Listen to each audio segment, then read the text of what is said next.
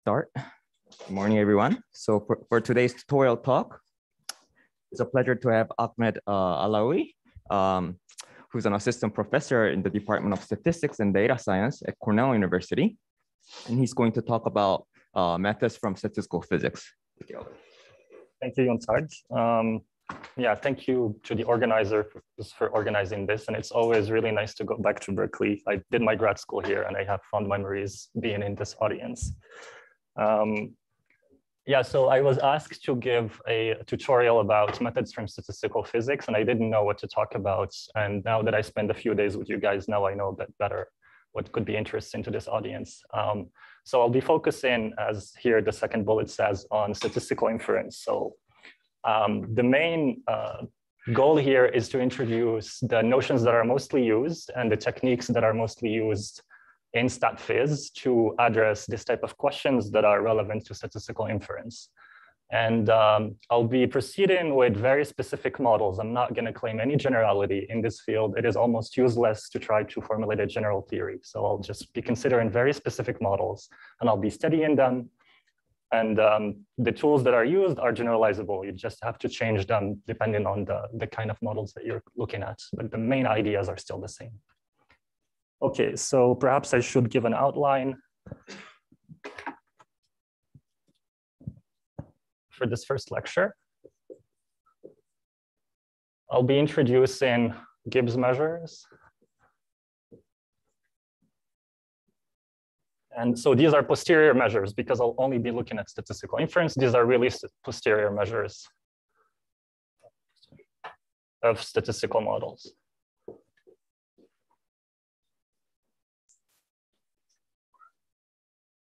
I'll introduce the free energy, the partition function, look at the derivatives of those, and I'll introduce perhaps one model where we can see a phase transition.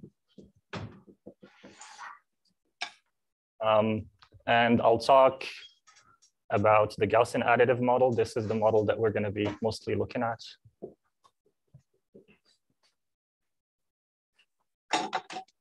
And perhaps, depending on where we end, I'll talk about the spiked matrix model,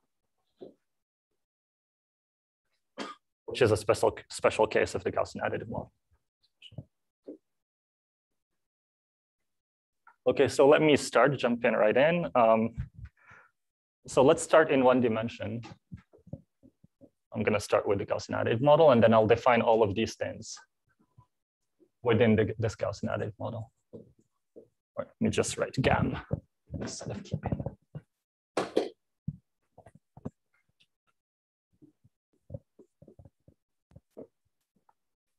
So here we have a signal random variable that is drawn from some prior P0. This is in R, so this then is just a real number. And we're going to draw a Gaussian that is independent from x0. And then we're going to observe a number y that could be written as square root lambda times x0 plus z, right? Where lambda is a fixed constant. So you observe y, and you would like to understand what's going on with x0, right? So I can try to look at the distribution. So first of all, what is the density of y given x0? So this is just a Gaussian density because this is a Gaussian, right? So you get, right? So that's the density.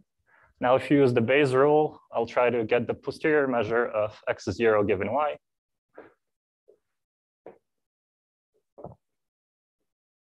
Right? So there's a normalization constant that I'm going to call z. So if you use the Bayes rule, you get exponential the same thing. And if I start removing the things that don't matter, so here I only care about x0. So the y is a constant. It's going to go away. What's going to matter is the square of this and the cross product. Right? So there's a plus here. I get square root lambda y x0 minus lambda over 2 x0 squared. The prior is dp0 of x0, right? Now z is whatever normalizing constant will make this integrate to 1, right? So more explicitly, z is the integral of that.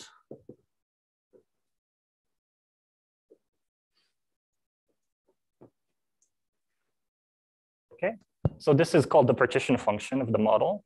This is a Gibbs measure, the posterior measure in particular. And here we have a very specific function in the exponential, which is given by this model, just follows from the definition of this model, but you could have any function here. So perhaps call it f of x, right? X0. So this is called the Hamiltonian. This is called the partition function. And you may notice here that this Hamiltonian depends on y, which is a random variable, right? So this whole measure is itself random, right? And this partition function is itself random. Now, if I take the logarithm of z and take an expectation in front, I'm going to call that f of lambda.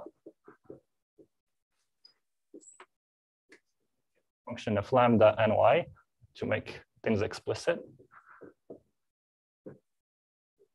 Right? So here I'm taking an expectation over y. So this is a deterministic function of lambda that's called the free energy, right?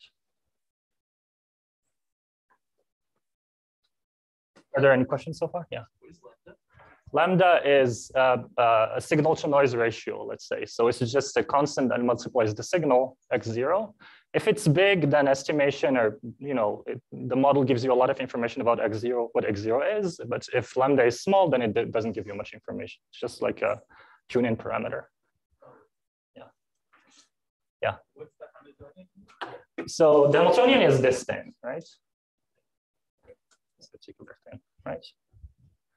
And just for notation, whenever I integrate with respect to x0, I'm just gonna drop the not subscript, okay?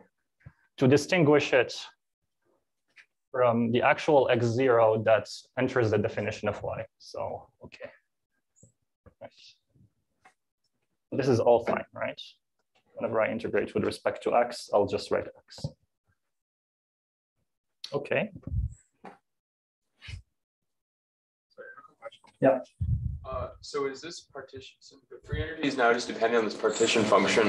Is this like, so you lose some dependence on the, on like that distribution you're right up there, right? Because now it's only dependent on this integral over that distribution. So this thing a priori has all the information, most of the information you need to reconstruct the behavior of this. So yeah, so good question. This function is, you can think of it as some kind of cumulative generating function. The moment generating function, the logarithm of that is the cumulative generating function. And it contains a lot of the information you would like to understand about this posterior measure. So in principle, you don't lose anything. Okay. Other questions? Okay, so another object here is the posterior mean. So if I look at the mean vector of this posterior measure, let me call it m hat. And m hat will depend on y, right? So that's just the expectation of x given y, right? And if you're a Bayesian and you would like to minimize the mean squared error, so I give you y and I ask you to compute an estimate of x, and you're doing just minimum mean squared error. You're trying to minimize the mean squared error. Then this is the minimizer, right? So if you look at the MMSE, which is minimum over all estimators theta hats of the square distance between x0 and theta hat of y, right? So the minimizer is just this, and then this becomes the expectation of x0 minus.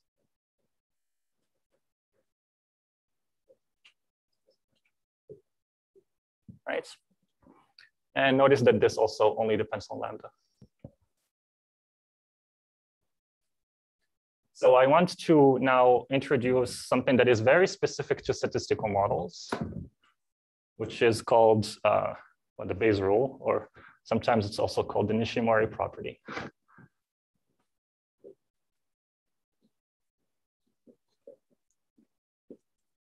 The name comes from a different interpretation. People did not realize it was the Bayes rule when they discovered this. So the experiment is as follows. So generate x0, like I said here, from P0, then generate y according to that model.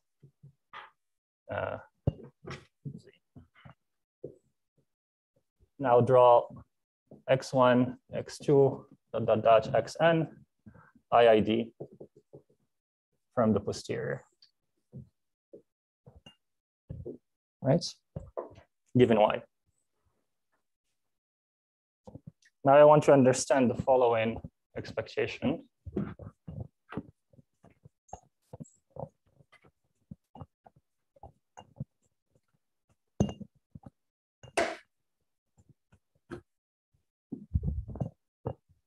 I have two of them. So I'll look at the expectation of a function phi of x1, x2, y. And let's write x0 before y. Xn, x0, and y. Right? So if I condition on y, these are independent. Salt in given y. Right?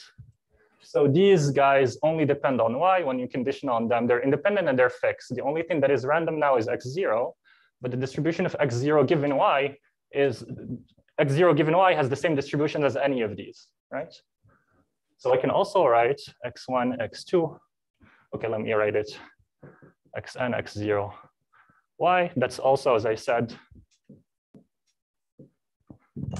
the expectation of x1, x2, xn, xn plus 1, y, right? This is a 2. So this is just by the Bayes rule, right? So this planted signal acts as another draw from the posterior when you look at averages of this form, right? In particular, if you just look at, if you look at x1, x2, so this is a draw. These are two draws from the posterior, and in distribution, it's the same thing as looking at x0, x1. So this is a fundamental property of statistical models in this theory. We'll see that's going to be useful in some of the computations we're going to do. Right, so now that we've defined all of this, I can look at derivatives of the free energy. Perhaps another lemma that I'm going to use. So lemma, this is Gaussian integration by parts. That's going to be useful in what I'm going to say. You know that if you have a Gaussian random variable and you look at the expectation of z times f of z, where f is a differentiable function such that this expectation makes sense, say that f has almost at most polynomial growth, then this is also the same thing as the expectation of f prime, right? So this is just by integration by parts. Now let me look at the derivatives of f. So these are fundamental objects of f. If I look at the first derivative, so that's the derivative of this thing. So you see here, z depends on y. Z depends on lambda, excuse me, also on y, of course. But y also depends on lambda. So I would have to expand this expression in here so that I get a full dependence on lambda, right? So let me write that. So the expectation here will be over x0 and z, logarithm. And then if I expand the expression of y, I get square root lambda z x plus lambda x0 x minus lambda. Right, and now you see why I removed the knots from this expression is that now I have an x0 and x. Right. So if I take a derivative, so I get it's a logarithm, so I get a ratio I didn't introduce this. Okay, I'll introduce that. So if I take a derivative, I get what? I get the x plus x0x minus x squared over 2 exponential f. This is f.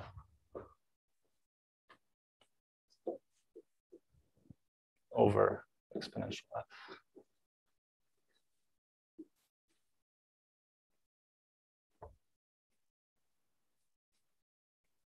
Okay. Now I'm going to keep this term as it is. I'll keep this term as it is. And I'm going to look at this term. This term has a Gaussian in it. So I'll pull that Gaussian outside, and I'm going to use this lemma. So, and OK, so to simplify notation here, instead of keep writing ratios like this, I'll define the Gibbs average to be that.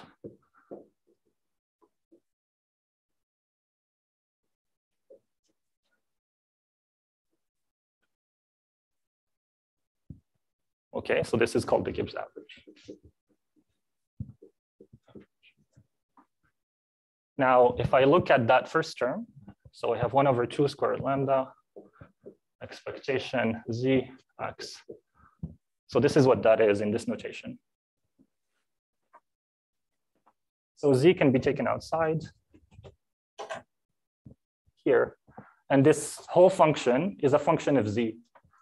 So this is 1 over 2 squared lambda, expectation d over dz of this thing by that lemma. So now if you take a derivative of this thing, so I have to differentiate upstairs and downstairs. When you differentiate with respect to z, then you have a square root lambda x that falls off. So the square root lambda will go with the square root lambda. I get 1/2. But then when the x falls off in the numerator, I guess you get an x squared. By the way, let me know if you can go down with the camera. Yeah. And then if I differentiate the denominator, I get this times the same thing, which is this, right? This is just the rule, right? Stop me if you don't understand the computation.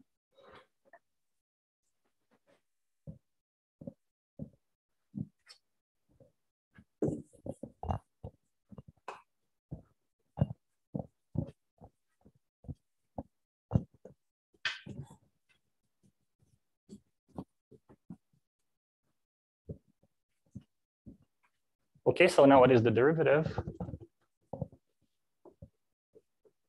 Sorry. Yeah. Is the Gibbs average just the average with respect to the procedure? Yes, correct. That's correct. That's correct. So what is f prime? I dealt with this term, it gives me this.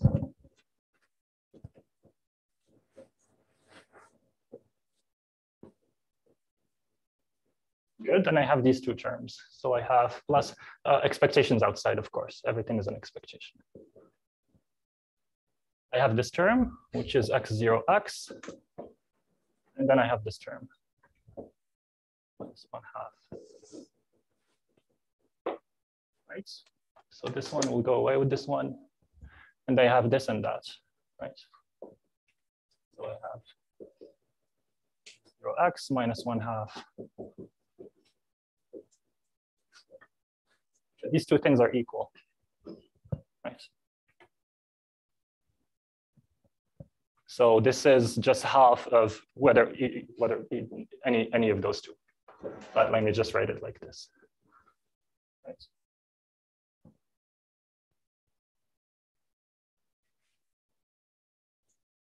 So the derivative of the free energy will give you a quantity that's, so what is, again, let me write this a bit more explicitly. This Gibbs average is the posterior mean as the observed, right? And this is the same thing as that. So the derivative will tell you information about the magnitude of the second moment of the posterior mean.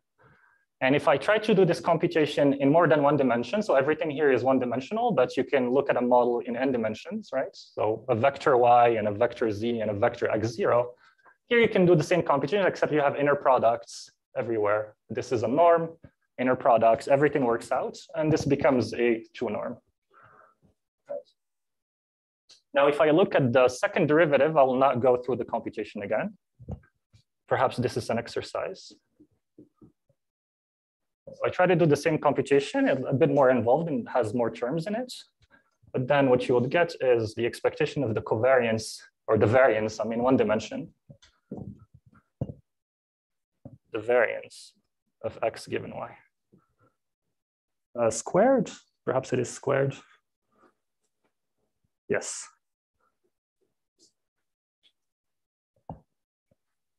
Right, so the same type of computation will give you this. And if I was in more than one dimension, the variance becomes covariance. And then, so since that's a matrix, you take the Frobenius norm. Right. Now, these computations are not difficult to do, but they're fundamental. Like most of the, why you want to compute free energies, like you can ask, why do we care about free energies, is precisely because you can compute this quantity and this quantity. So these are the first two cumulants, right? So perhaps let me introduce one other object, which is called the mutual information. I'm gonna have to start going a bit faster at some point.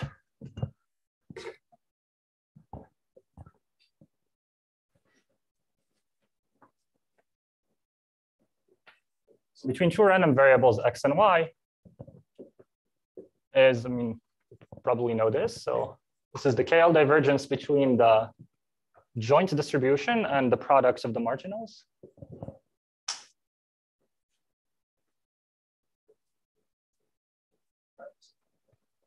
So if I apply this to my problem, so if this is x0 and this is y,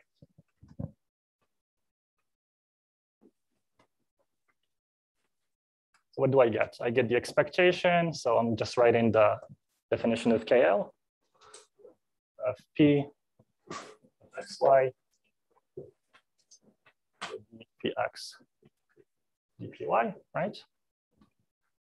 And this is expectation logarithm. So now let me look at, decompose this as y given x given y, excuse me, times P of y, right? So P of y goes away with P of y. And Px is just P0, right? And then I have a x and a y here. So I just erased what this is. It was in one of the boards here. If you take the density of the posterior with respect to the prior, you get the exponential f over z, right? Exponential, let me just write f of that. I'm gonna need the expression actually. Right, over z. Now, okay, so you do the computation. So the log will go with the exponential. You compute the expectation of this 10, and you will get 1/2 the expectation of x squared minus expectation log z, that's f, right? So you just get the second moment, half of the second moment, minus the free energy. So the mutual information and the free energy are the same thing, right? And this gives you an information, what is the, if I observe y, how much information do I have about x0?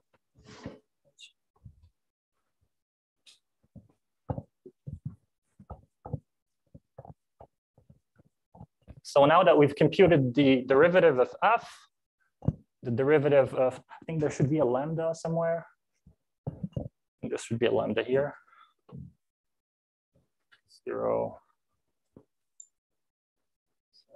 Lambda over 2, is that correct? Lambda over 2. Right. So if I take a derivative with respect to lambda of this quantity, I get 1/2 this minus the derivative. We computed the derivative.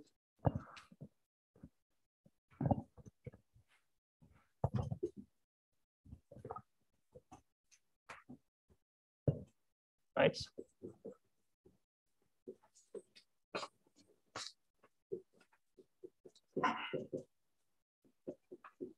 minus the derivative is this.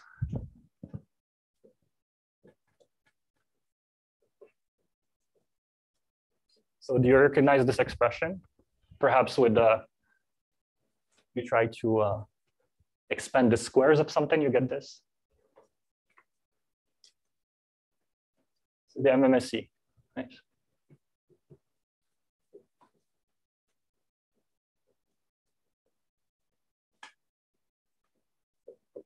So you get half the MMSE. So this is a famous relation in information theory. It's called the IMMSE theorem, right? So this is a simple derivation of the IMMSE theorem. So you have these relationships. If you can compute the mutual information or the free energy, you can compute the MMSE, you can compute this quantity, which are basically the same thing. So that's one of the main interests of doing this, right? So computing F is the same thing as computing MMSE through a derivative, right? So if you take a derivative, you get that.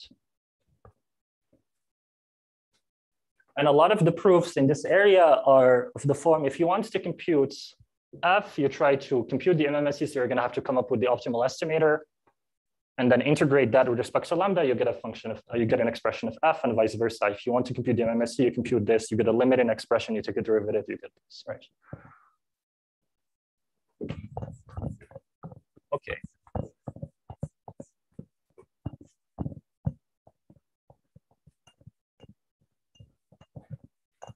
So now we're going to see a phase transition. So you see here, I did everything in one dimension. Everything's univariant. There is no possible phase transition that could happen. You're in one dimension. Right? There's nothing that could happen. But now I'm going to look at a multidimensional problem. And it's a simple one. It's the Gaussian mean location problem.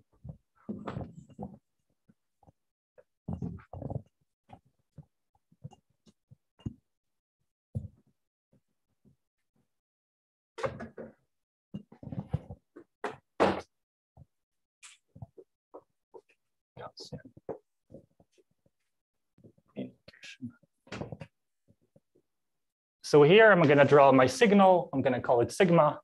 This is drawn uniformly from the set 1 up to 2 to the power n. So it's an index, it's an integer that is drawn uniformly. And I'll observe y, which is a vector in this many dimensions. It's lambda square root n. This is a scaling that will make sense to you. Also, I'll talk about that more. And I'll just put this much mass in the coordinates sigma, right? And then I'll add a Gaussian.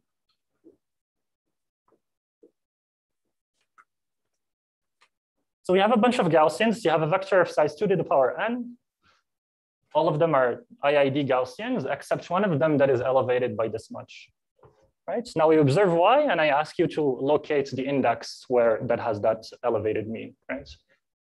But this is a classical problem. This is a very, very simple version of that problem in statistics, right? So what would you do if I give you this problem? Just put them here, and then you have, so how to locate this guy?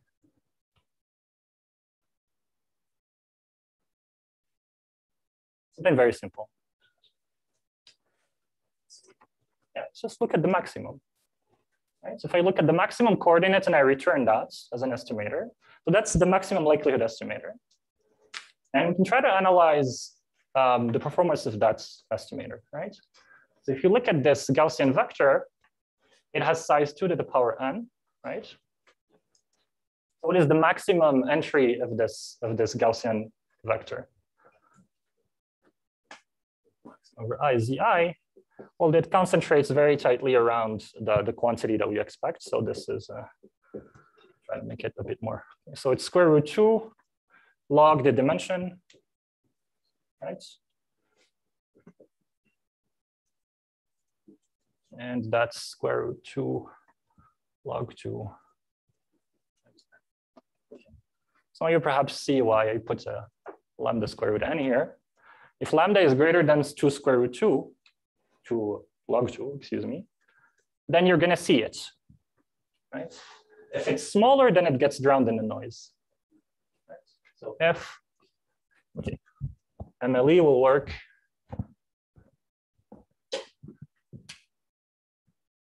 MLE works with high probability if and only if lambda is greater than 2 log 2.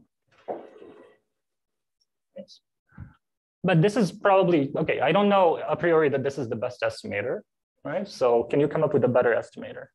Better, I mean, can you lower this value and you can still succeed?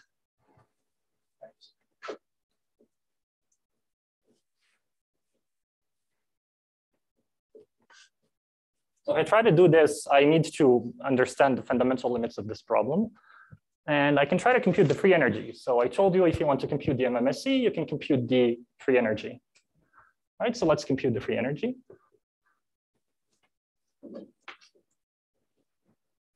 So this is, let me redefine it. I need to divide by n in the definition. So the free energy, I'll divide by n, and then I'll take the same expression as before.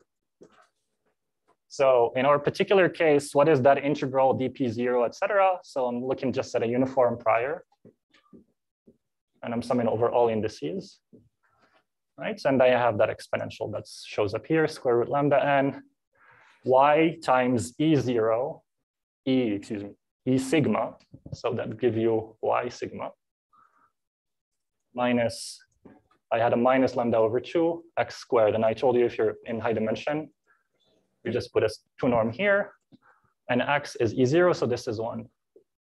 So I just get lambda n over 2. Right? I'm a little confused on the problem setup. Are you trying to find the value or the index? The index, you know the value. Well, you don't know the value. I'm trying to find the index. Okay. So when you know lambda, you know n, you don't observe z. How could you ever do that efficiently when you have 2 to the end? No, let's say n is 10. It's not. Oh, like fix n. Yeah. We're gonna let n go to infinity, but this is just for show. I mean, just call 2 to the power on n, call it m, and then I only care about m instead of n. Right. So with this definition, I have the following results. So the free energy will converge to a function that looks like this. If lambda greater than 2 log 2, 0 otherwise. So it looks like this. So this is lambda c, 2 log 2. It's 0 up here, and then it's just a linear function.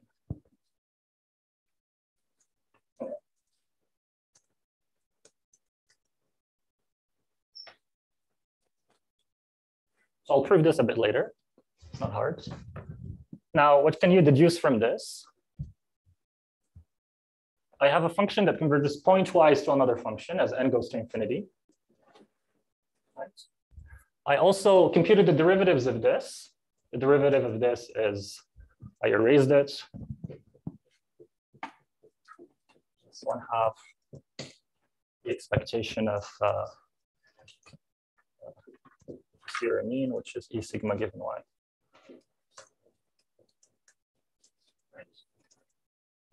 But okay, so I computed the derivative and I have pointwise convergence of this function, but if a function converges pointwise, it doesn't mean that the derivative converges, right? But here the function is convex, so we computed the second derivative and it was positive, right? And then you can still do this now. So there is a theorem in analysis. If Fn is convex,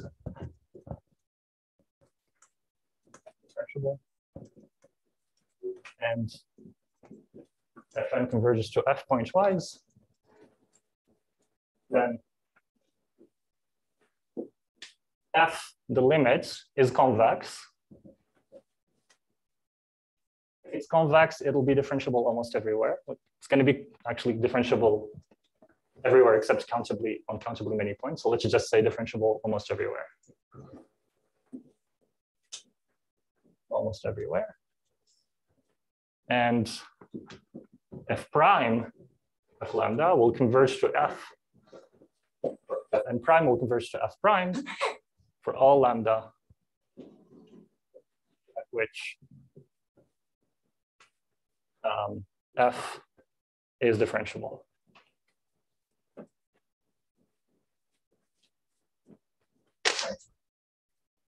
So look at all the points in which f has a derivative, then this holds. So I can try to apply this to this. Now, what is the derivative of the limiting function?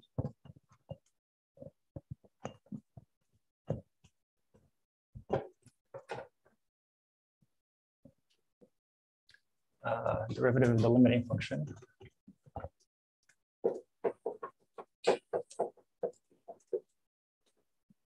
One half and 0.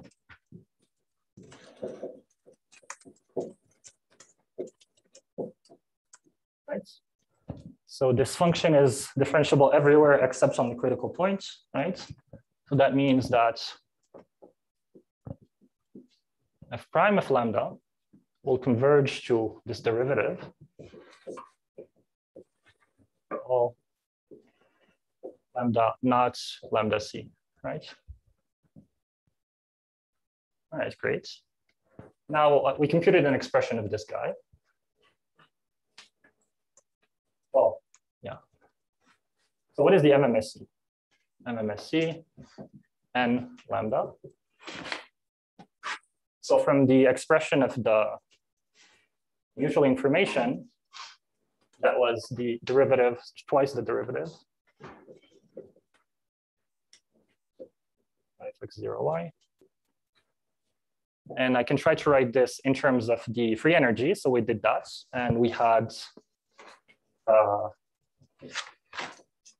0 minus lambda. So there was a 2 here, and there was a 1/2 here. Right? So this is 1. This is x is e sub sigma. So this is always norm 1. So I get 1 minus 2.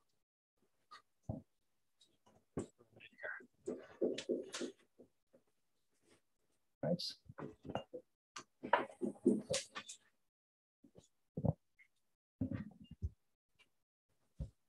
Okay, so now from this, we can deduce what the MMSE is. The MMSE will be now, so if this is 1/2, this is 0. And if this is 0, this is 1.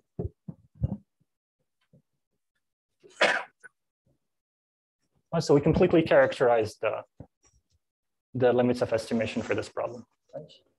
So either you get it, and maximum likelihood will get it for you in this regime, or maximum likelihood will not get it, in which case nothing gets it. Okay, so this is a phase transition, and the phase transition shows up just in the critical point here. So if you have so this is what the physicist Ehrenfest gave as a definition of a phase transition. You look at the free energy, you look at the limit of the free energy, the thermodynamic limit of the free energy. And if it's non-analytic at a certain point, you say that there is a phase transition. So phase transitions are points where the limiting function of the free energy, limit of the free energy, is non-analytic. And this is a kink here, so it's non-analytic here. That's the only phase transition we have in this problem. Right. Question? In the calculation, so expectation of x squared, you're taking the derivative outside. So the derivative of this, I, right? And I is this. I just replaced I, but what it is. So once you take the derivative, there's a lambda. I always forget the lambda. Okay. Thank you. I always forget the lambda. Yep. Other questions? So this shows that the phase transition happens at this lambda. Yeah. Does this mean that you got the same transition happening when you took the maximum likelihood estimate? So that says that the maximum likelihood estimate is the best estimate. Exactly. Yeah, that's not always true. In this particular example, it is. Yeah, that's correct. Yeah. So you're not using the concentration at all of the ZIs to their the max of the ZIs to their expectation. So Because like if you were at exactly lambda equals 2 log 2, then maybe like half the time you'd be able to tell, right? Right, so I did not look at what happens at the critical point. That's much more difficult. So you're going to have to go into more details. You're going to have to zoom in the problem and look at more details of what's happening. But like, let's say you were at like 2 log 2, like plus like lambda plus like a delta that's like really, really tiny. Yeah, same thing. Yeah, near critical phenomena are more difficult to understand. Yeah, that's the same thing, right? That's, you know, there was a Fields medal this year about that kind of thing. Of course, not for the field mean location problem. Yeah. So what is the model used for more complicated problem? Yeah, we'll see a more complicated. I don't know about how complicated you can get. So I'll try in the last lecture. I'll try to tie this with deep nets, so we can, if you have time. But you can go relatively complicated. Yeah. But just following up, and sorry if these are like annoying questions, but like around like, is there something that can look non-analytic like this when you don't worry about concentration at all? But then when you think about concentration, like things are actually like smooth, but very, very sharp. Correct, yeah. So there are many problems where at this scale of the problem, at scale n of the problem, you see a kink, you see a phase transition, but you would like to zoom in what's going on exactly at that phase transition. So there could be a window where things are smooth, but the window is sublinear. So when you divide by n, things shrink out. Gotcha. Like an example of a problem like this.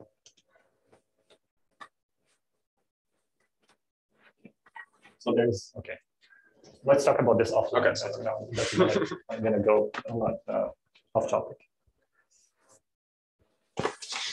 Oopsie.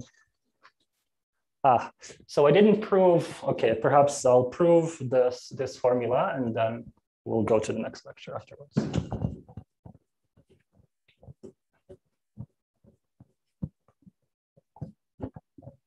So how do you prove this? I want to introduce this because it's very useful. So this is either called the moments method or maybe just Jensen's inequality in this case. And we're going to see some interesting phenomena that happen.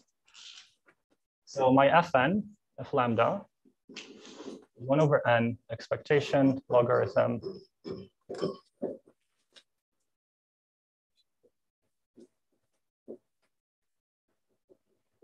So that's my expression.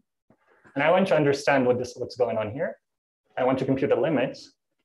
So we can see that, so there's an expectation and a logarithm. If you want to obtain an upper bound, you can use Jensen's inequality and put the expectation inside. If I put this whole expectation inside, whatever this is called the annealed free energy. This is just a name, annealed free energy.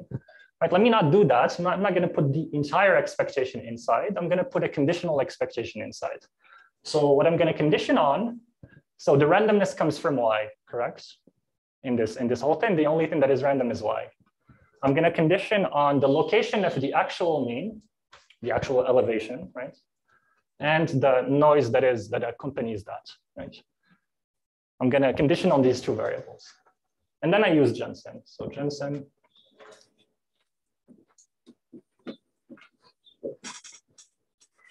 expectation of this whole thing, but given these two guys.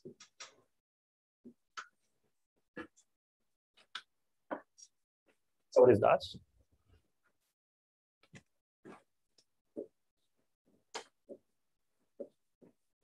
Okay, condition on these two guys. I have still to the power n minus 1 terms that are independent. They don't care about what's going on here, and I can just hit them with an expectation.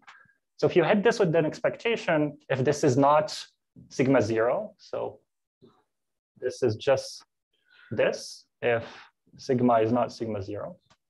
Right? This is a Gaussian, you hit this, so this is the Mondrian of the Gaussian, it's 1, right? This is normalized by this, it's 1. So I get this times to the power n minus 1 times 1. And then I get the term that I did not consider in the expectation, which would be just square root lambda n, y sigma naught minus lambda n over 2. So let me expand this guy.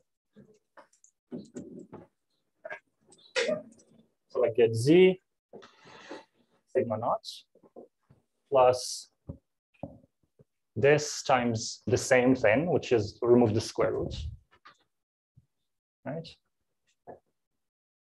lambda n minus lambda n over 2, and that gives me just lambda n over 2.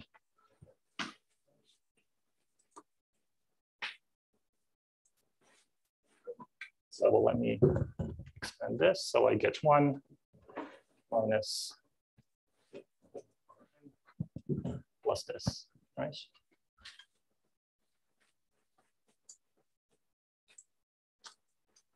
You write this as exponential square root lambda n plus lambda n over 2. I had a 2 to the power minus n here. I'm just going to put it here. So perhaps you see the lambda over 2 minus log 2, which is going to show up, right? So if lambda is positive, then this is, lambda is positive. If lambda is greater than 2 log 2, this thing is positive, and it's linear in n, so this is exponentially large. So this term will go away. It just depends on square root n. This is linear in n, so I can just ignore this, right? So I can ignore this, then you have the logarithm, I can ignore this. The logarithm will hit this, then you have an n and n here. It's going to go away with the n, I get this, right? Lambda over 2 minus log 2. Lambda greater than lambda c. If this is negative, which means that lambda is smaller than lambda c, this is negative, so this whole thing goes away. This goes away, log of 1 is 0. Otherwise. Right. So in order to do this computation, you have to know what to condition on, right? And I just came up with this. I didn't tell you why I did it, right? So now let's just not do this and just push the entire expectation inside. So what do we get? Do we get the right answer, or do we get some other answer? So let's do that.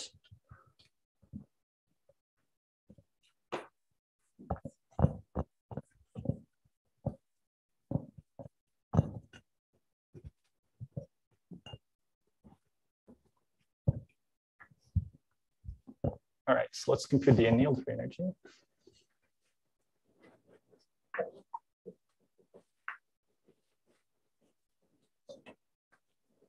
So the annealed, as I said, is just Jensen, full Jensen.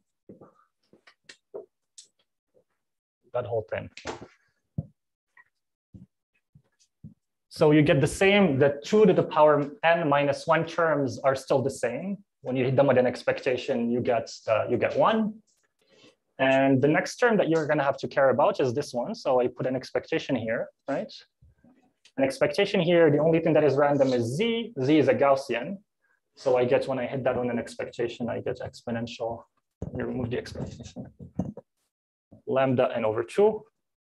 And then this is, you're going to add stuff up like this, right? So I get an additional lambda over 2 times n that I didn't have because of the square root here, right? So at the end, I get 1 minus 2 to the power minus n. It's really the same thing, right? Plus exponential lambda n minus n log 2, right? Now you see that this, okay, so this is, I don't have to explain too much here. This is lambda minus log 2, if lambda greater than log 2, 0 otherwise. Right. That function is strictly bigger than this one, right? So that function is this. Lambda, okay, they don't have the same slope. This is a higher slope. So it's an upper bound that works here, but that doesn't work here. Log 2.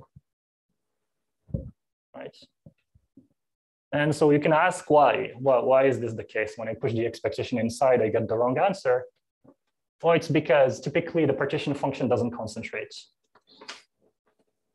Right? So the partition function fluctuates wildly. It fluctuates as an exponential scale, typically. And this is a pervasive phenomenon in all models of statistical physics. In the cases, like it is rare that the partition function doesn't fluctuate too much. And those are cases of very specific interest. So like we like those cases when the partition function doesn't fluctuate too much. Now, if you know that your partition function doesn't fluctuates a lot, and then when you hit it with an expectation, it gives you the wrong answer, you can ask, what is responsible for this? What events, what atypical event is going on here that makes my partition function blow up? Right? And you can try to condition away that event so that once you condition it away, you get something that behaves well, right? So I claim that that event is this. I mean, it's not an event, it's a random variable, right? So once I condition on this, everything becomes tame. But if I don't condition on this, things blow up, right?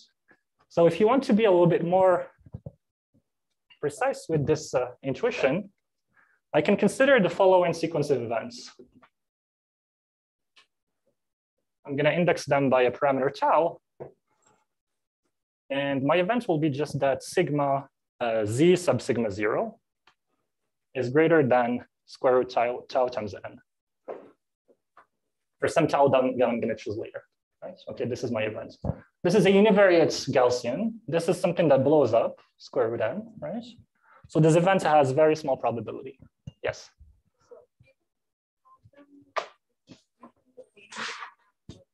Very much. Oh. Very. There's no principal way of going. So yeah, that's an art. You're gonna have to look at the model. You're gonna have to understand what's going on in your model, and then come up with something. Yeah. Also, you still had an upper bound, but that you know that it's equal because the MLE goes. Oh, okay. I completely forgot to do the lower bound. Yeah, sorry. Excuse me. This is just an upper bound. That tells me that this is the exact answer. You can do a lower bound. And the lower bound, I'll just do one line. If n of lambda greater than what? I'll cancel out, I'll forget about all of these, everybody in the sum except these, except the term that contributes to the signal. So I obtain 1 over n log. Thank you, Lina. I completely forgot.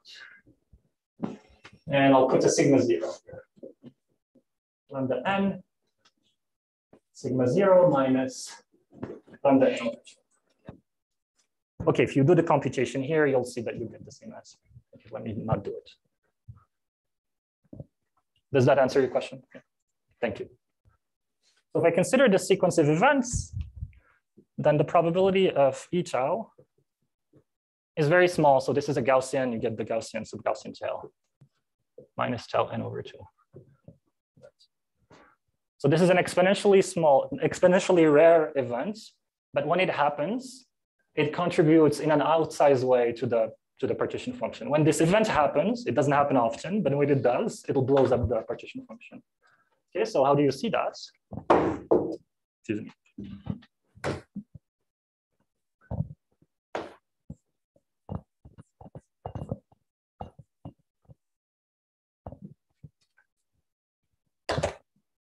So I can, before computing the expectation, suppose I didn't know how to compute the expectation of z based on this observation, I can, just based on this observation without computing anything, I can deduce that the expectation of z cannot possibly, the annealed free energy cannot possibly be the quenched free energy. So expectation of z is always larger than the expectation of z given that event times the probability of that event, right? Because this is positive, right? I can just lower bound it this way. I know this, it's that. Now what is the expectation of z given this?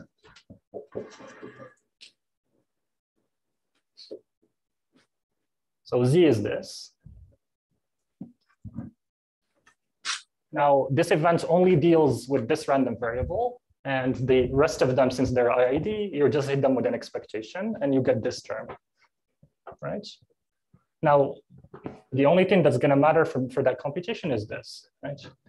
So this is greater than 1 minus this plus this term, but then I know that this is large, so I'll just lower bound that conditional expectation, but whatever I lower bounded z by. Square root lambda tau n plus lambda n over 2 minus log 2. Okay. So I'll forget about this term. I'll forget about this term. So this is exponentially large, so these terms do not matter. let's just say that you're larger than this thing. So this is larger than exponential for lambda tau n plus n times what is this function is phi f star lambda. Right. Now z is larger than. You're going to have to multiply by this. So I get exponential. Let me start with this guy. Okay, exponential lambda tau square root minus tau over 2.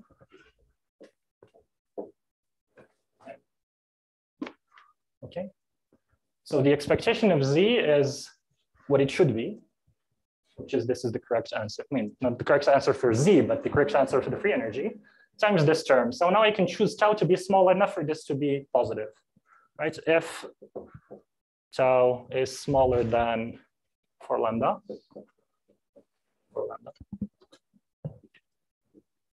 then this thing is positive, right?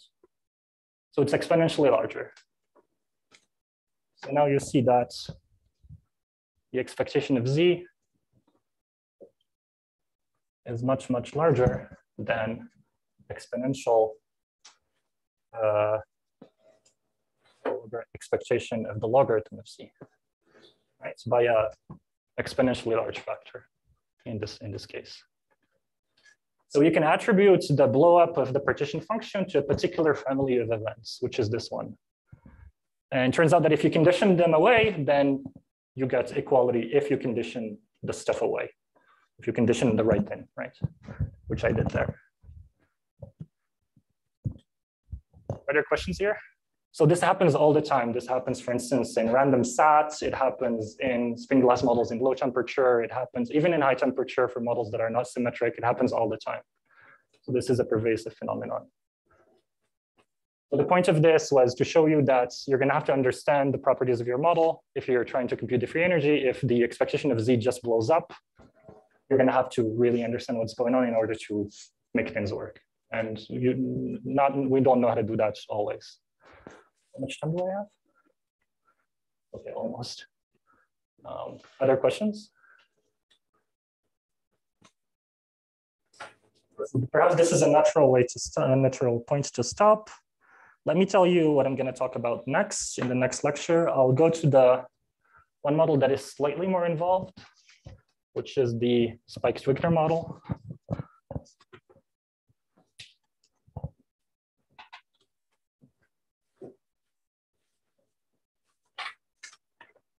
So this is the model where you observe a matrix now, and the signal vector, it's not a vector anymore, it's a Rankine matrix, and you add a Gaussian matrix to it. And you can try to ask the same questions. Can I compute the free energy? What is the limits, the fundamental limits of estimating the spike? This is called the spike. And we're going to see some tools, more tools. And then we're going to ask about algorithms. How do you figure out what the spike is? Once you know that it is possible to estimate it, what can you do? So I'll talk about AMP. Okay. So I'll stop here. Thank you.